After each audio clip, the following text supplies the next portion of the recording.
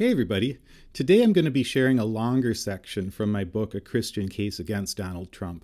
I'll put a link to the book on Amazon below. And this is the very beginning of chapter 1. So if this is the first time that you're seeing one of my videos, you can find this whole series on my YouTube channel, Culture, Faith, and Politics. All the videos are in a playlist called A Christian Case Against Donald Trump. So you can start at the top and listen all the way through. So this section doesn't need very much explanation. It's basically the beginning of my argument that I'll be making throughout the rest of the book. So here we go. An act of love. I'm writing this book as an act of love for Jesus, for his church, for my country. I'm writing to preserve some things that I find precious and perhaps to lend a hand to improve some areas where we're falling short. This book is an act of love for my children as well and for their children. I've experienced so much beauty in this world. I want to preserve those things that I find beautiful and leave the generations that follow an even better world than the one that I inherited. That's what being a conservative used to mean back in the before times. An act of worship. Even more than an act of love, this book is an act of worship.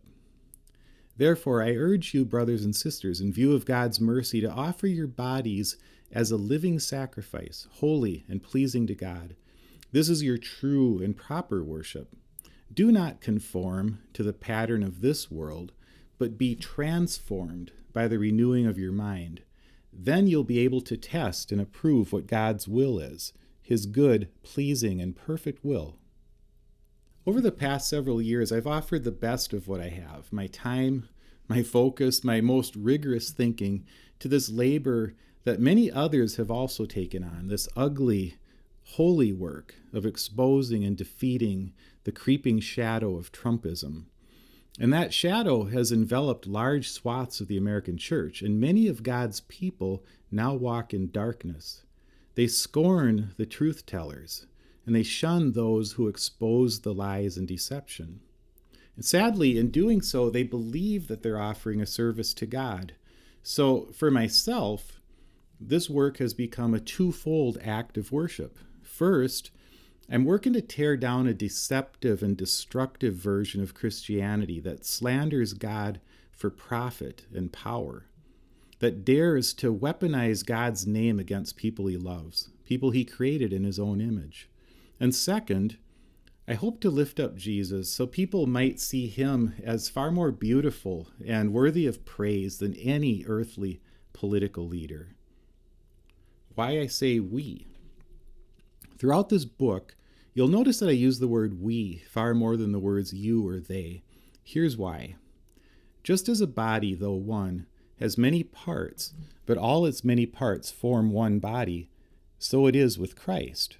For we were all baptized by one Spirit, so as to form one body, whether Jews or Gentiles, slave or free, and we were all given the one Spirit to drink. Even so, the body is not made up of one part, but of many. Now, if the foot should say, because I am not a hand, I do not belong to the body, it would not for that reason stop being part of the body. So by my use of language, I'm owning my place in the body of Christ. If you're a follower of Jesus, even though we might disagree with each other's political choices, we're still connected by one Spirit. We can't simply disown one another. Even if I'd rather not take the risk to speak, I owe you my voice. And even if you'd rather not hear me, you owe me or someone like me your attention. If we call ourselves followers of Jesus, we're one body.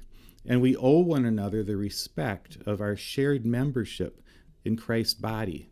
So when I say we have done such and such wicked thing, I'm not accusing you of doing anything that you don't choose to own for yourself. And I'm not saying that I did that specific thing.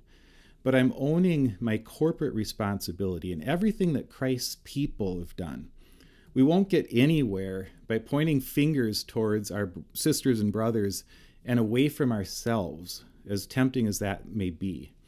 So even when I speak most harshly against the people of God, perhaps especially then, I'm still aware that we're all one body, united, however uncomfortably at times, by the Spirit. Christians made Donald Trump. So before we talk about Donald Trump, we've got to talk about us. We have to own the unrighteous face that we've shown the world in recent years. We dare not look away. We owe it to Jesus to take seriously the criticisms our neighbors bring against us because of our support for Trump. As Christians, we don't have the option of ignoring what's being done in Christ's name. This book offers an opportunity for self-examination. I'll share many accounts of Donald Trump's words and actions, and I'll provide references for those accounts. It's possible we could disagree on what some of those accounts mean, but please don't simply dismiss them. We've all been shaped by Trump's role in our public life, for better or worse, so we owe it to ourselves to survey the impact. To the extent that we excuse accounts of his words and actions as fake news or no big deal or not as bad as his opponent, that's the extent to which Trump's worldview has begun to shape our own. The past 8 years have brought a steady corruption of the Christian conscience, a normalization of things we would have found abhorrent only 8 years earlier. We've accepted things in Donald Trump that shook me to the point of almost giving up.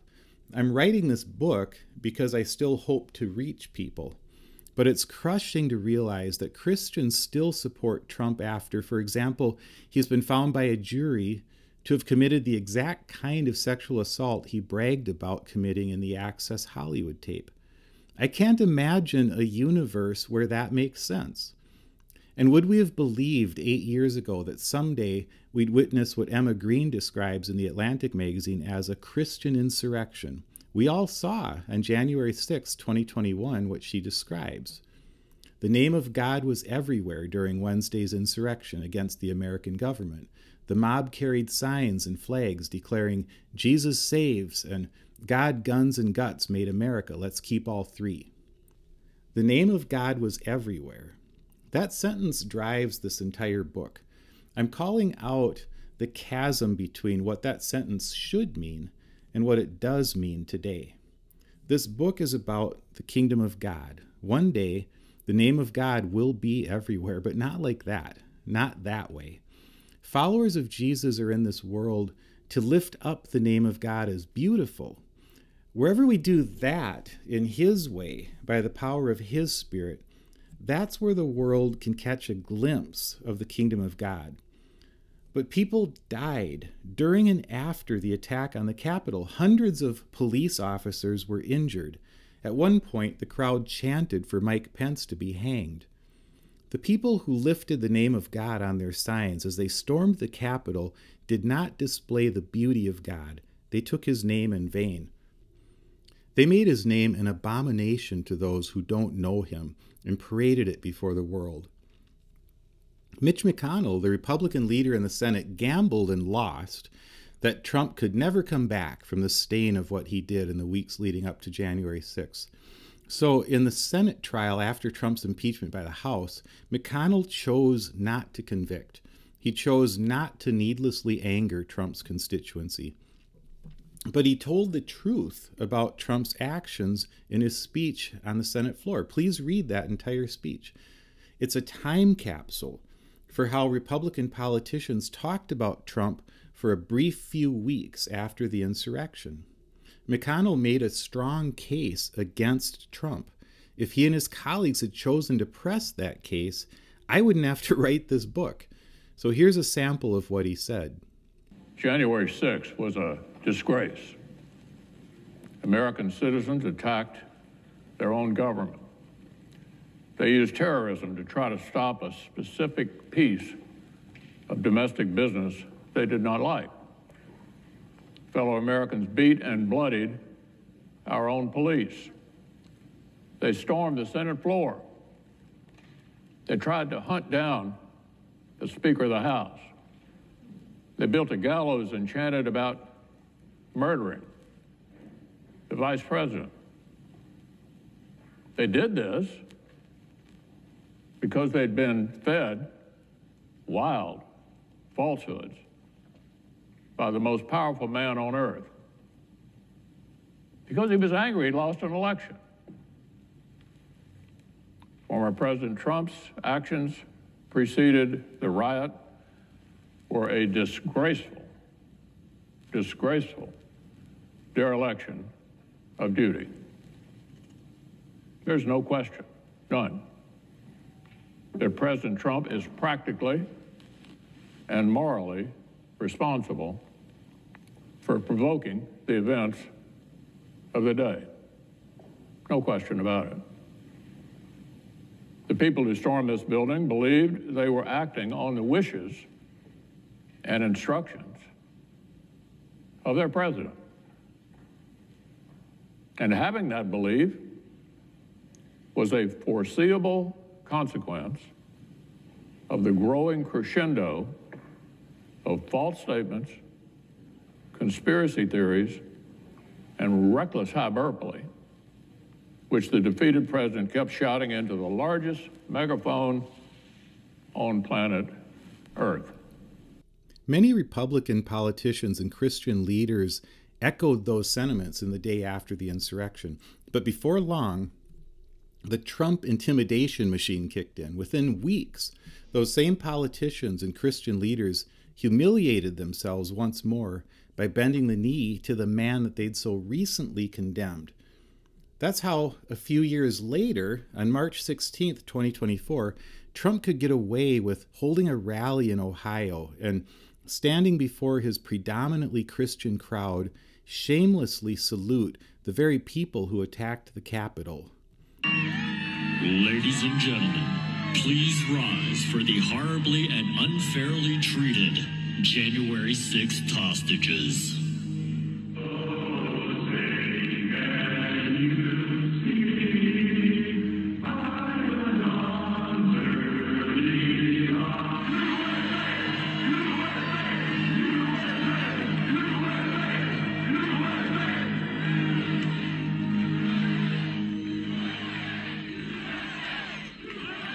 Well, thank you very much. And you see the spirit from the hostages, and that's what they are, as hostages.